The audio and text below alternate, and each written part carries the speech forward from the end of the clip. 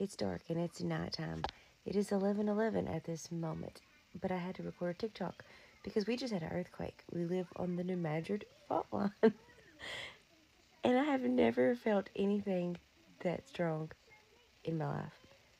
And it has me a little worried because that shook my whole house, my bed, stuff rattled.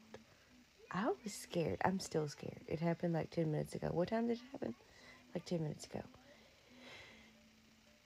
I'm not prepared, you guys, for a big earthquake. I found that out the hard way. I don't know. I don't even know why I'm recording this.